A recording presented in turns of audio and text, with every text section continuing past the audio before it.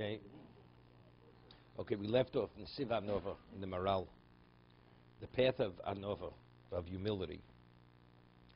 So the Maharal explained the Pasuk in Mishlei, Ekev Anova Yiras Hashem. The heel of humility is Yiras Hashem. So he explained what it means is that a person only if he's humble, then he's able to come upon Yiras Shamayim. If a person is a Balgaiva, he's self-centered and he's arrogant, he doesn't recognize God.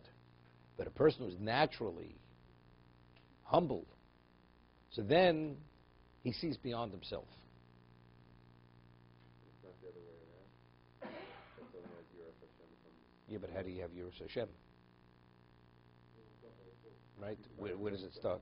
No, where does it start? You know, certain people, you know, Rambam Hilchos Deos speaks about people being born with different temperaments. He says certain people are born naturally humble. They're naturally humble. People are naturally self-centered. Different temperaments. People naturally, they have no interest in material. They have no interest. Other people, as much material as they have, it's never enough. Insatiable need for material. And he speaks of all the different, you know, the extremes of characteristics. And he speaks about how do you deal with each one of them, how you overcome them. Because even if a person has, some people have no interest, even which are basic necessities for life. But it's important. You have to address those. Because otherwise a person's not going to take care of his health. You don't eat, you don't sleep, or whatever you may be. So how do you overcome all these negative tendencies, although you're removing yourself from material? So that's what he deals with.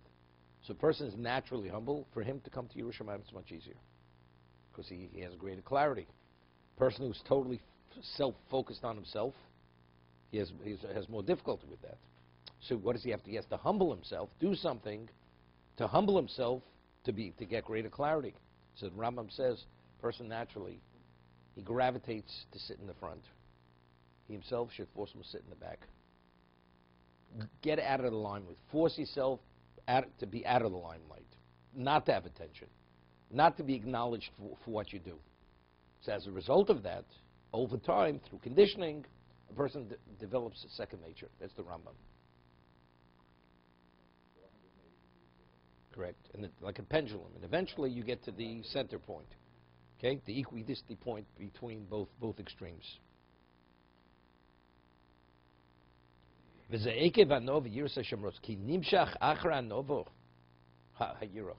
Yira is a derivative of humility. That's an outgrowth of humility, is Yiras Hashem. As when one walks, the heel follows the body wherever the body goes. As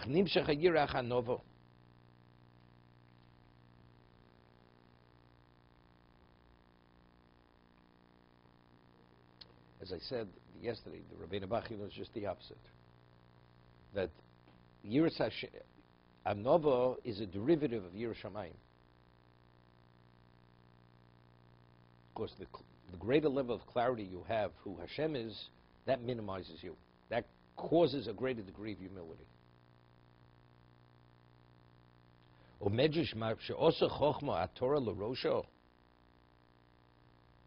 What wisdom is considered a Torah l'rosha. It's like a crown on one's head. Right? Osa anovo ekev l'siluso. That's the equivalent of putting, humility is like putting the heel onto a soul. What does that mean? Masha osa chochma a Torah l'rosha. Where do we see that chochma is not Torah, is a crown to one's head? Shnema reishis chochma, Yiras Hashem. Now, what does that pasuk mean? Reishis chochma Yiras Hashem. It's quoting the Midrash. So Rabbeinu Bach has two interpretations. Is Reishis chochma Yiras Hashem, does it mean the prerequisite to chochma is Yiras Hashem? Or does it mean the beginning of chochma is Yiras Hashem? Yiras Hashem is chochma. Is it a prerequisite and then chochma follows? Or no, that is the beginning of Yiras. That's the beginning of chochma. Person has no Yiras Shamayim, he's a fool. He doesn't have the foundation even to begin. That's the foundation of chochma, is Yiras Hashem. You know, it's like a person. He He works for a company, gets a tremendous salary, but he doesn't know who the boss is. And when the boss walks in, he behaves as if he's the boss in the presence of the boss. I mean, who do you think you are? Don't you realize I'm underwriting everything here? So, Reishis Chochma Yus Hashem, you think you're that smart? I'm who endowed you with whatever you have. You know, it's God Himself. So you think it begins with you? It doesn't begin with you. It begins with God. So so you're a fool. The man is a fool. Say, Reishis Chochma Yus Hashem. The beginning of Chochma is the Yus Hashem.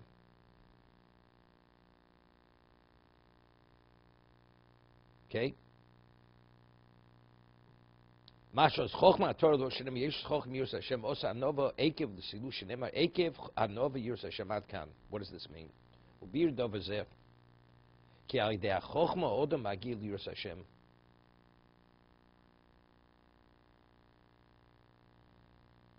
You know, pasuk mishlei ksil b'choshe cholech.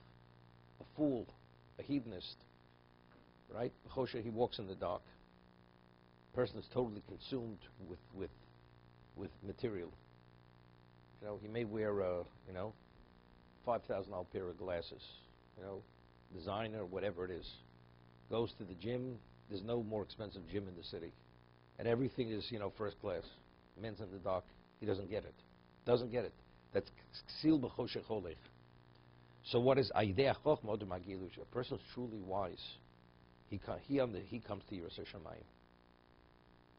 Kimo she'omer chachamim zichron v'roch ein amoritz chosid ve'in bur yorichet. An amoritz cannot be a chosid, and a bur is like an uncouth person, cannot fear sin. Shebzetire ki achochmi madrego mal elyono. We see that wisdom is an exalted, advanced level. Shal yodom agi odom liyerushamayim. That through wisdom, one comes upon Yerushamayim. Ki aidei achochma makir odom es oloso. Through wisdom, a person understands what his origin is. How did I come about? Oloso means his origin. V'yiro miponov, and as a result of that, you will fear him. V'dovze ein tzorch rayu. It's understood. How did the world come about? It just didn't come out of a vacuum, even though the world says it did.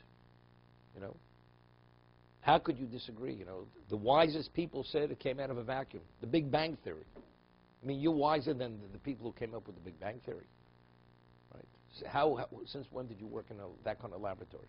Okay, you say laboratory or lavatory? Not sure. Okay, to be continued.